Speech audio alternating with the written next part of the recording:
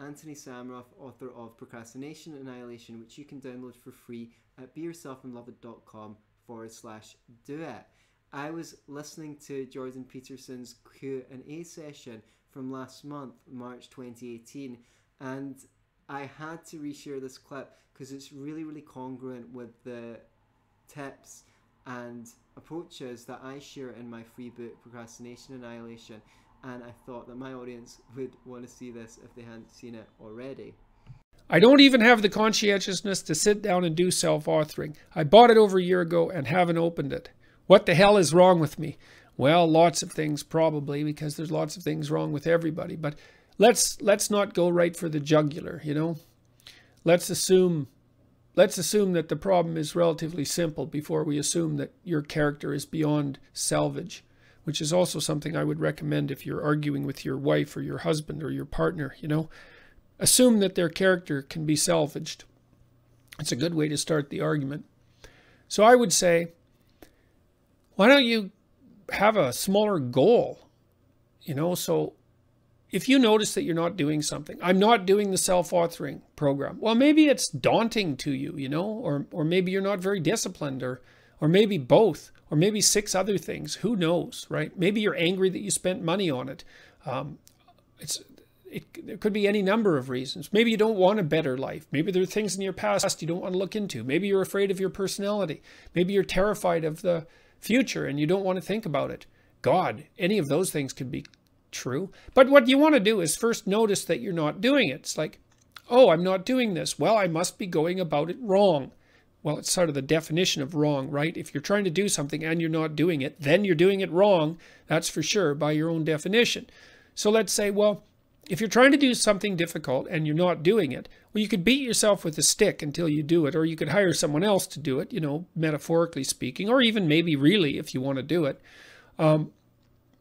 But barring that, the next best thing is to aim at something lower. Obviously, you're too useless to do the self-authoring program. Okay. Ask yourself, sit on the edge of your bed and say, okay, I think I'd like to try this self-authoring program. Is there some step I could take towards that I would do? I would say, well, maybe you could think, well, what do I have to do to do it? Well, I have to find my username and password. Then I have to open the web. No, I have to turn on my computer. I have to look in my email. I have to find my username and password. I have to find the site. I have to open the site. Then I have to enter the username and password in. And then I have to start reading it. Okay, so then you think, you got to walk through it like it's a simulation. Which of those things are you unwilling to do? You can ask yourself, am I willing to go turn my computer on? Yes. Am I willing to open my email? Yes. Am I willing to search through my email for the username and password? Well, I'm a bit worried about that because I bought it a year ago. I'm not sure I'm going to be able to find the username and password. Okay. Do you think you can handle that potential disappointment and frustration? Yes. I could do that for 10 minutes. Okay, you could always buy it again if you lost it, right? If you really want to do it. It's not that big a deal. Okay, so it looks like I'll turn on the computer. I'll sit down. I'll turn on the computer, open my email. I'll look for the username and password, and I'll buy it if I can't find it. That's a possibility. Will you actually do those things? Like, would you do them right now? Yeah, I think I'd do that. Would you also put the username and password into the program itself? Well, then you feel a little resistance. You think, well, maybe I do that. Maybe I wouldn't. Okay. Would you put the username and password into the program and start reading? It's like, nope, that's too much. It's like, okay. Then you might think, well, if I wasn't such a useless son of a bitch, I'd just sit down and do the whole thing. It's like, yeah, maybe, but you are exactly that useless kind of son of a bitch. And so you can ask yourself politely what you're willing to do.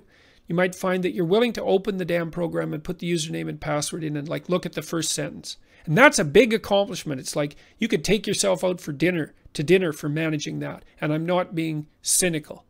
It's like, way to be, you opened it. That means you have to get over your anticipatory anxiety. Like, that's a big deal. Maybe that's enough for the day. If you find that you're not doing something that you know you should be doing, ask yourself, like seriously, like you would ask someone else, like you'd ask someone you care about, like you'd ask someone you listen to, what it is that you're willing to do. You won't clean up your room. Okay. Will you clean up your closet? No. Will you look in your closet and like think about some things that you might clean up if you did it the next day? It's like, yes.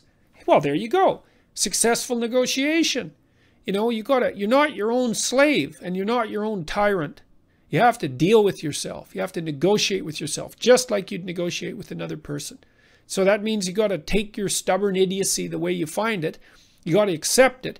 And then you have to ask yourself, like you'd ask a really bratty 9-year-old kid, what you might be willing to do to put another foot forward. And then you have to do it. Small as it is.